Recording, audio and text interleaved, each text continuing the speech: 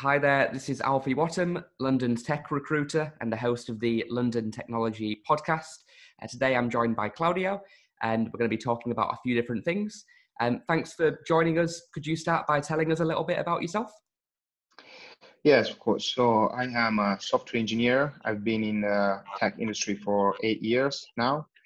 And I started when I was like 21. I didn't finish my university because I thought it was more important for me to start in the industry, start working and build my own path. And I changed loads of companies, like 7, 8 companies in last year. I moved into different cities, 2 different countries. It's been a very different and wide path in my career. I moved from full stack developer, backend developer in Java for a bank company. I've been an Android lead, and now I'm a CTO of a startup that is in Italy called Ada Travel. But the tech team is in London, so I'm managing the tech team in London. Thank you for having me. Yeah, that's a great story and background, and thanks for obviously being here. Now you've been in the industry for quite a while. Have you got any advice for people that are just starting their tech careers? Yes, of course. This is a very wide environment. There are so many different technologies. Every year we have different technologies, different languages that we can use. So my advice is try everything you can.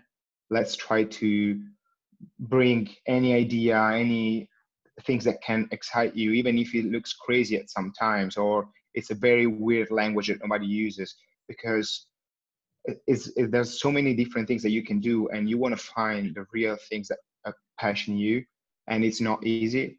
So try everything, and you will find the things that you want to be the best in that environment, in that field. That can be a language, could be technology, anything. So just keep trying, and you'll find something that is very interesting for you.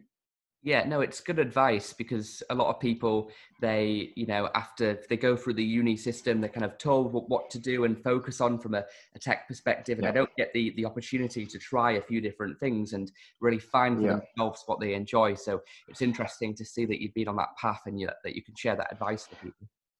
Yeah, of course, because the interest in the company is just to build you as a developer for that company. They don't really care about your knowledge, your skill set, because it's not what it works for them. So maybe they're going to spend some money to teach you stuff, but it's going to be strictly related for the company, for what it's useful for them.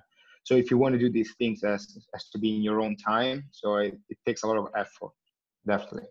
Yes, I mean, it does. There's a lot of great resources out there, though, to continue to learn the latest and greatest tech and to keep up to date. Now, speaking of the latest and greatest tech, from a futuristic perspective, are there any technologies which you're excited about, which you think will have a big impact on the future ahead? Well, definitely is the artificial intelligence is definitely the future. Today, we have a lot of companies and projects that use artificial intelligence as a just some kind of marketing name that can use to propose something that's very high tech, but there's very few people and companies in the world that are using artificial intelligence in the right way. AI is not something that you can do like easily. It takes a lot of study in mathematics, statistics. If you want to create a proper neural connection, neural network to teach artificial intelligence to the computer, it takes a lot of effort and study. So there are a few tools very interesting, like TensorFlow from Google, but that's not the same things. If you want to dive deeper inside, it's a lot more than that. And I wanna do that. I wanna keep studying. I'm back to my university, I guess I can say, because I'm studying again all maths and statistics that I need. But I think it's worth the effort because it's going to be the future. Everything is going to be AI at some point, and we really need that.